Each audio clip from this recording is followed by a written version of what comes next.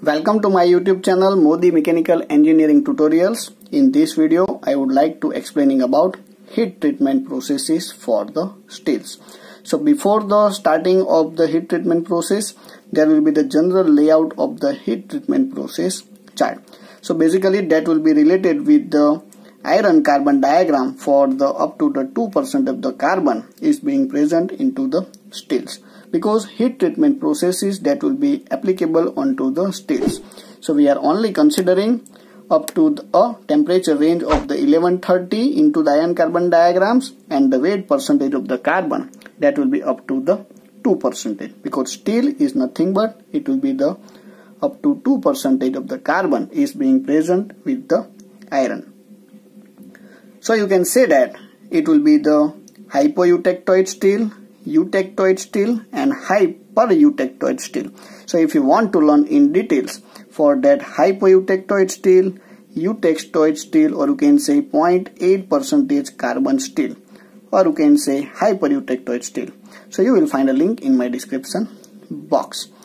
So just you can see it will be the similar to our iron carbon diagram. So above 723 it will be the formation of gamma austenite, or you can say that will be the 100% solid phase of the steels at just above the 723 degree centigrade. So as per the iron carbon diagram, so this 910 to these lines that will be known as a EC3 temperature line, or you can say upper critical temperature line. So after this austenite it will be converting into the alpha ferrite phase, and according to the solubility of ferrite with the carbon at higher temperature, so here that will be the point of 0.025% of carbon. So that will be having a 100% solubility to make a single solid phase. So that will be known as a alpha ferrite. And one more, that will be the ACM temperature line. So at this temperature line, this gamma austenite it will be start to converting into the cementite phase. So that will be around 1130 temperature line, or you can say ACM temperature line. And one more temperature line is there at around 723 degrees centigrade. That will be the AC1 temperature line, or you can say lower critical temperature line. So these all phases it will be before the 0.8% of the carbon. So that will be the formation of alpha ferrite plus pearlite. At 0.8% of the carbon, we know that it will be the 100% pearlitic structure. And after that, up to the 2% of carbon, it will be the formation of pearlite plus cementite. So this point it will be 0.8% of the carbon and 723 degrees centigrade. So that will be known as a eutectoid point. So the transformation converting from this line, or you can say transformation, it will be passing through this line. So that will be the eutectoid steel formation. So now if you are increasing the properties of the normal steels, either it will be the hypoeutectoid steel, either it will be the eutectoid steel, or it will be the hypereutectoid steel, you will performing the different heat treatment processes. Then and then you will enhancing the mechanical properties of the steels. So let's start. Today we will only discussing with the normalizing process that will be performing onto the steels.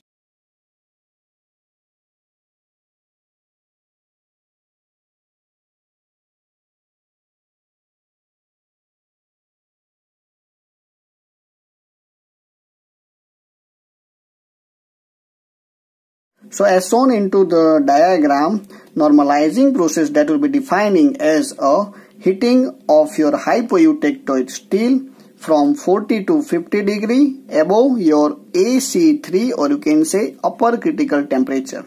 And for hypereutectoid steel that will be similar 40 to 50 degree above than ACM temperature. Then by the normal cooling, or you can say by your air cooling, or you can say cooling into the environment. So what you get for the hypoeutectoid steel, it will be the formation of alpha ferrite plus pearlitic structure. If you followed by the hypereutectoid steel and heating above the 40 to 50 degree from ACM temperature, then once again the normal cooling, or you can say that the air cooling process, so it will be get a pearlite plus cementite structure. But if you work for the 0.8% of the carbon, or you can say eutectoid steel, so heating these materials above 723 degree, so up to the 40 to 50 degree higher than that, to the normal cooling, or you can say air cooling, so it will be the formation of 100% pearlitic structure. So pearlite is nothing but that will be the proper mixture of alpha ferrite and cementite. So what is the purpose of this normalizing process, or you can say air cooling process? So what you get? So first of all, there will be the grain refinement by the eliminating the coarse grain structure. That will be the soft phase. By this normalizing process, you will making a homogeneous microstructure that will be having the segregations in the cast dendrite structure can be reduced. Compared to the full annealing process, that will be having a hardened and stronger structure is being found for this pearlitic structure, or you can say it will be having a good enough structure than our annealing process. To eliminate the carbide networks which will be into the hypereutectoid steels, to improve the machinability of the low carbon steel. So basically into the normalizing process, this temperature involved in this treatment, it will be more than that of the annealing process. So what happens? The homogeneity of the austenite, that will be increasing, and that will be the end results. So that will be the better dispersions of the ferrite and cementite into the final structure.